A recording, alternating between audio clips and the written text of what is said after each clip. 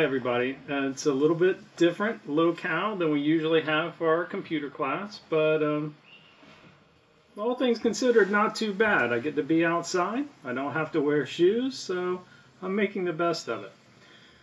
Today we're going to be talking about something we've talked about before. We're going to be talking about ebooks. Now I understand a lot of people aren't necessarily fans of ebooks.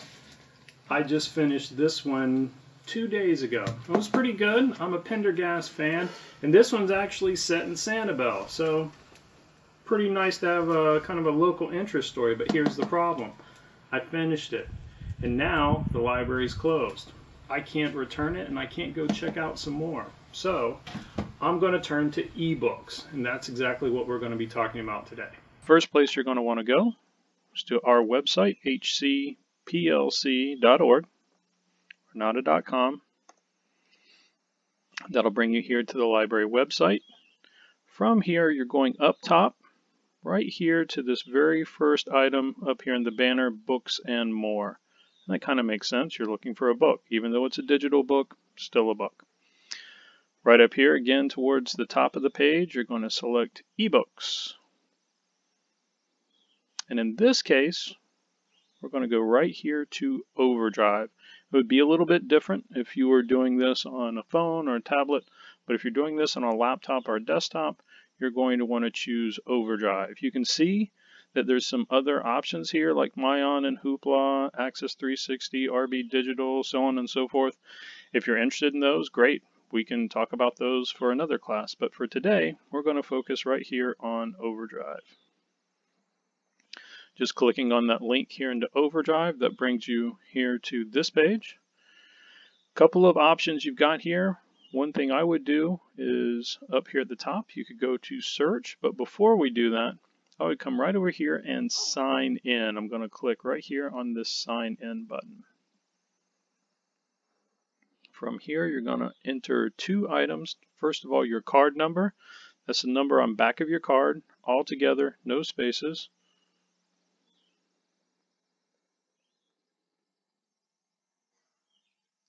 And then your PIN number, typically what we use is the last 4 digits of your phone number. You're going to sign in with that. If you have any trouble with that, for some reason your card doesn't work, your PIN number is not right, you can always give us a call, talk to someone there at downtown. Especially right now, we should be able to straighten that out for you online. For now, I'm going to say no. We're not going to save that password. You certainly can if you're doing this at home. And then I would go into my search. A couple of things about the search here. From here, you could search however you like. If you want to use a title, an author, a subject, you can plug any of that information in.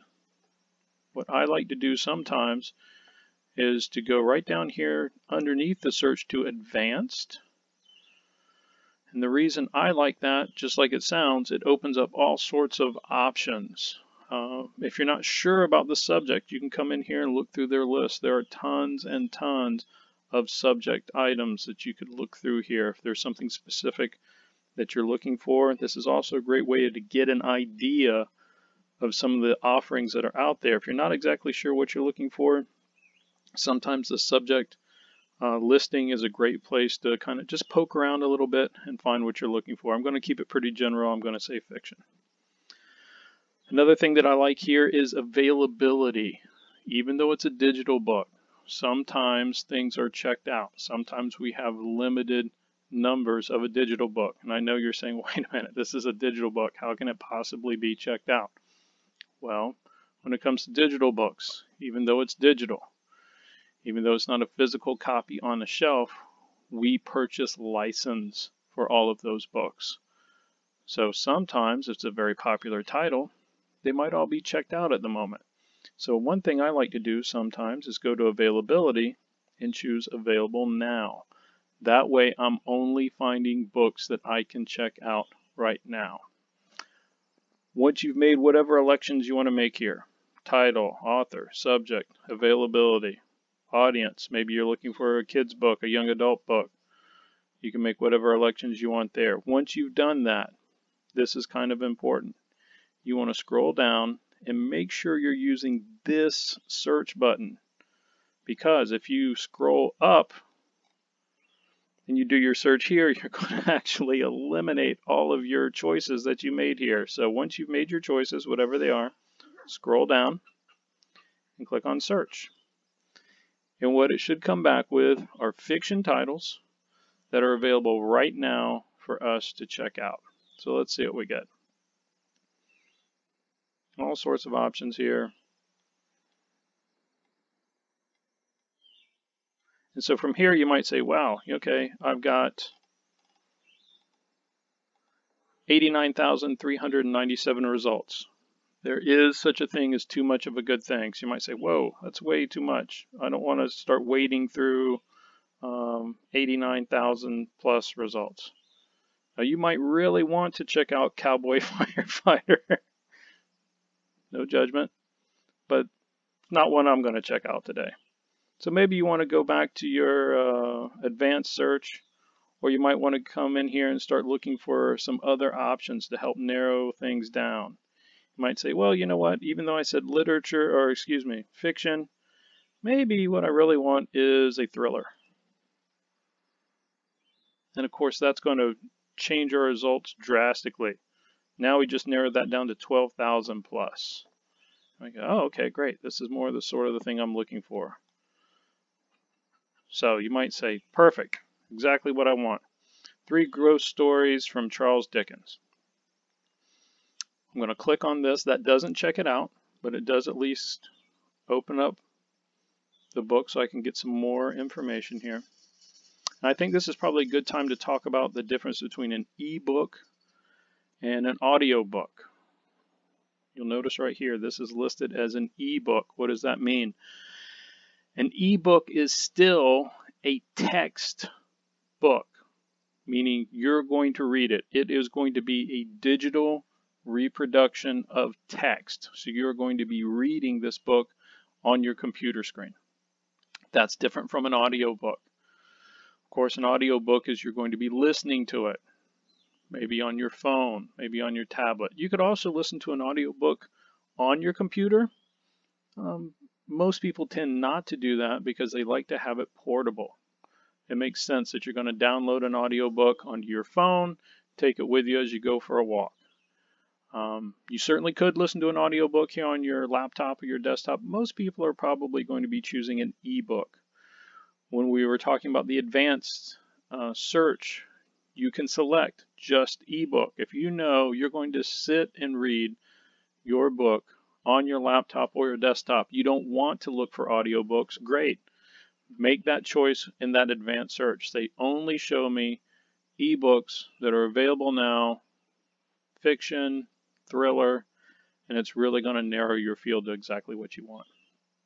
From here we get a little description, talking about Charles Dickens, so on and so forth. You say, this is perfect, this is exactly what I want.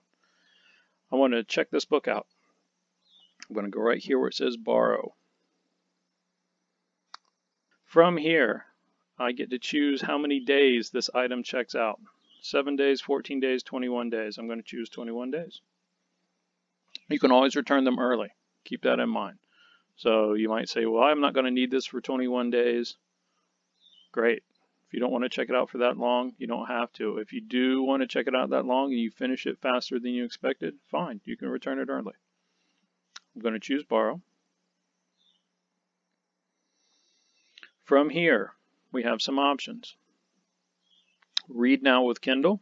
If I was going to, from here, send this to a Kindle device, specifically a black and white Kindle device. The reason I say that, your Kindle Fires, Kindles with a color screen, for that I think it would be much easier to simply download the app on that Kindle Fire and use the app. That way you're doing everything right there on the Kindle Fire.